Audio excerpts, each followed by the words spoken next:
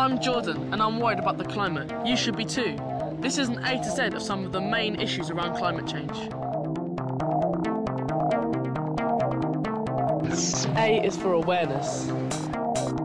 Did you know that climate change is a greater threat than international terrorism? We all need to be aware of this.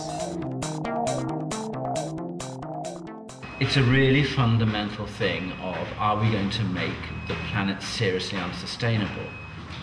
For greenness, for butterflies, or for chemical factories. I mean, the whole darn thing might go down the pan, is the kind of feeling. B is for boilers. Boilers can account for up to 60% of our household emissions. So don't turn up the heating, put on more jumpers.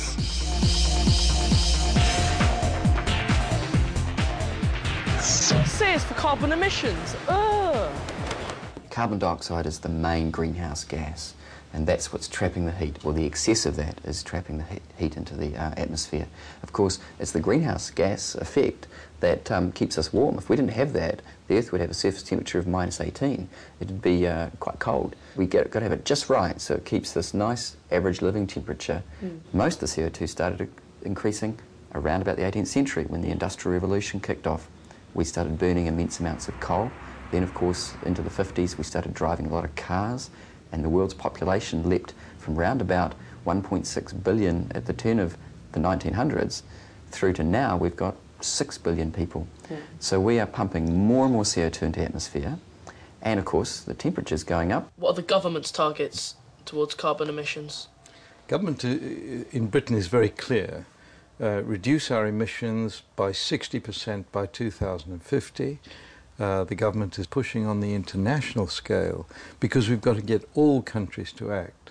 So we've been very keen to push Europe as a whole into action, but also all other countries, which is why the Prime Minister, during our G8 presidency, put climate change right at the top of the agenda. But what is a carbon footprint? A carbon footprint is sort of like a metaphor for the amount of carbon that you produce. So, in your given lifestyle through your year, you watch the TV, you wash your dishes in the dishwashing machine, get maybe driven in the car. All the energy that's used there, where it's producing CO2, adds up, and you can weigh it. It's measured in tonnes. Your carbon footprint is, and average in the UK, is around about 6.3 tonnes, I think, per household. And of course, once you know what your footprint is, then it's kind of like checking your weight if you need to reduce weight. D is for destabilisation. By the end of this century, rising sea levels and crop failures could create 150 million refugees. Even in Britain, 5 million people are at risk from increased flood and storm damage. E is for education. Why is it important to educate about climate change?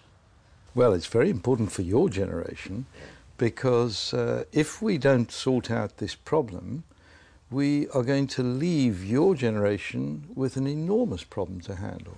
I do think that your generation of teachers have largely, I'm afraid, been somewhere between inadequate and profoundly useless to you. I want you guys to say to yourselves, hang on, I want to be educated about all this. The difficulty is that you're at an age now where, to a striking degree, you will have to educate yourselves about it. I don't think you're in safe hands. S is for food. A third of our emissions comes from food miles, the third from our personal transport, and the other third from household emissions. So fruit and vegetables that we buy in the supermarket have got an average food mile of 4,300 miles. You can reduce your carbon footprint by buying locally produced food. G is for green. So, what is green? Green is having a greater understanding of nature and the environment. And within the Green Party, we've got the Young Greens organisation. There's Friends of the Earth and Greenpeace, both have youth activities. And there's a great organisation called People and Planet, who are really good for kids. Green is logical. It saves you money. Green is a better way of life. Green is the way forward. H is for hybrid cars. A hybrid car is powered by an electric motor which takes over from the petrol engine at lower speeds. Driving a hybrid car reduces your carbon emissions and also reduces your fuel costs. Leonardo DiCaprio, Cameron Diaz, they drive Toyota Priuses, which are hybrids, and they are starting to set an example, and a lot of their followers and fans are starting to get the message as well, that you don't have to have, you know, 25 large vehicles in your garage to be considered cool. Hybrid cars are an option, not a solution. I'm going to stick to my bike. I is for ice. There has been a 40% drop in the amount of Arctic ice since the 1970s. Where this effect spreads and the northern ice fields melt, a rise in sea levels of up to 7 metres would occur. This would not simply overwhelm low-lying countries like Bangladesh, but also major western cities such as London, Rome and New York. J is for, well, Jordan. I was made DEFRA Climate Change Champion for the South East last year. I've been to Switzerland, done speeches and even interviewed the Prime Minister at number 10. K is for Kyoto Agreement. The Kyoto Agreement was set up a number of years ago in order to gather all countries to agree to set targets and reduce their CO2 emissions. The important thing is that the nations get together to produce something that goes beyond 2012. The so-called G8+5 process that the government initiated in 2005 is so important. So we've got the leading nations in the world all sending their leaders to that meeting to discuss what we should do. That's going to happen in June this year. Oh, really? And I'm attaching a lot of importance to that, and so is the Prime Minister. L is for light bulb.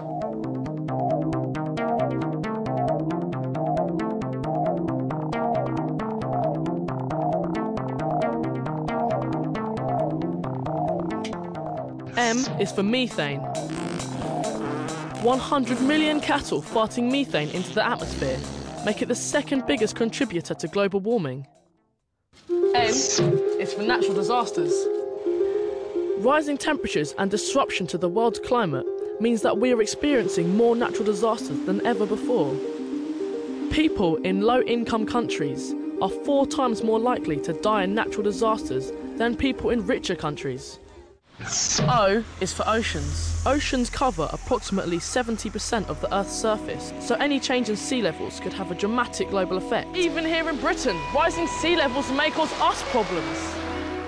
What we do know is if the Greenland ice cap melts and the Antarctic ice cap melts, we'll see enormous rises in sea level.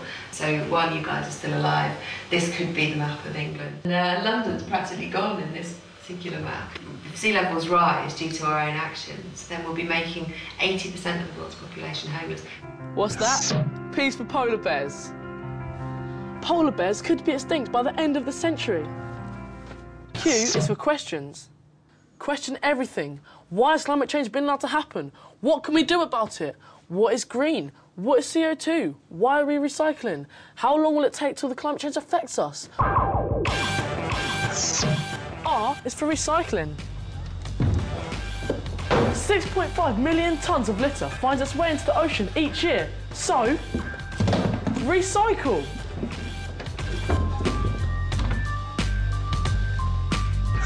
S is for solar panels. Solar panels collect heat energy from the sun and use this to generate electricity. Solar panels on an average house could save your parents up to £125 each year. T is for transport. We need to reduce our footprint through travelling in cars. So travelling in groups, in taxis, public transport, on the train, on buses, considerably better. Now in London, 40% of households don't own a car, and that's because we've got decent public transport, because there's good cycling facilities, there's a lot of money has been put into this. That's what we need to see all around the country. We've got to invest in the alternatives, and then people are quite happy to get out of their cars. And avoid air travel. It produces 3 times more carbon dioxide per passenger than going by train. U is for unbelievable. We could be in a truly unbelievable situation if we don't do anything about climate change. V is for vehicles. I've had a campaign going now called the Alliance Against Urban 4x4s for a few years, It's because of this big trend for people to move out of ordinary cars and into big 4x4s. They're some of the most polluting cars around, and they also have a huge effect on asthma rates. So I produced these fake parking tickets. They say poor vehicle choice, and they're full of like really useful information. Why would anybody now buy a large 4x4 with a big engine to drive around a town? I mean, it just seems really, really silly. W is for wind. Wind can be used to drive turbines, which in turn produce electricity. They can be used on land or at sea where it's windier. Wind energy is renewable, clean and cheap. A lot of people find wind turbines an eyesore, and they worry that it might affect the landscape and horizon. But we shouldn't lose sight of the fact that we all need energy to run our homes and so forth, and it has to come from somewhere. X is for extreme.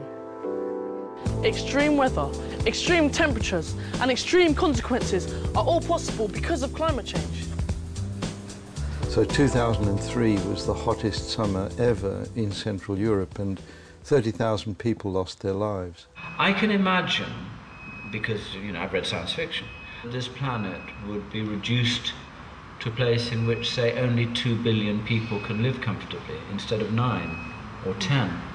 Now, I don't think that scenario is likely, but what do I know? What do any of us know? So, when your grandchildren say to you, you didn't do much about climate change, you may say, yeah, isn't it like it didn't turn out to add up to much? Or you might say, yeah, sorry, we listened to this old duffer who said we'll probably muddle our way through. Y is for you. But what can you do about it? It's up to you to do something about it. Young people are more informed about climate change than adults.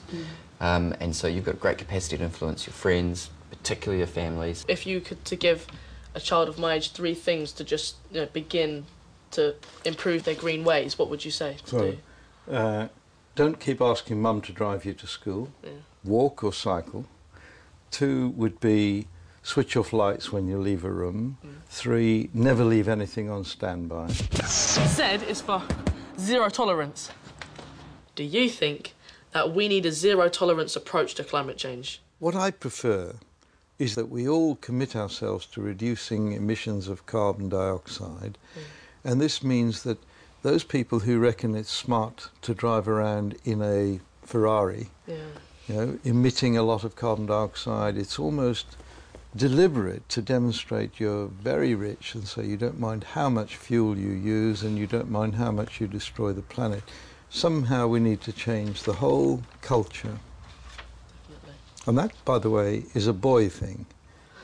Ego, big ego needs to be cut down, really, as well as the emissions. I think we all need to recognise, as we move through this century, we have to take greater care of the planet. And your generation are going to have to sort out a lot of problems that we will leave for you. It's not complicated, so take some responsibility and be prepared to make some changes. We can all make a difference.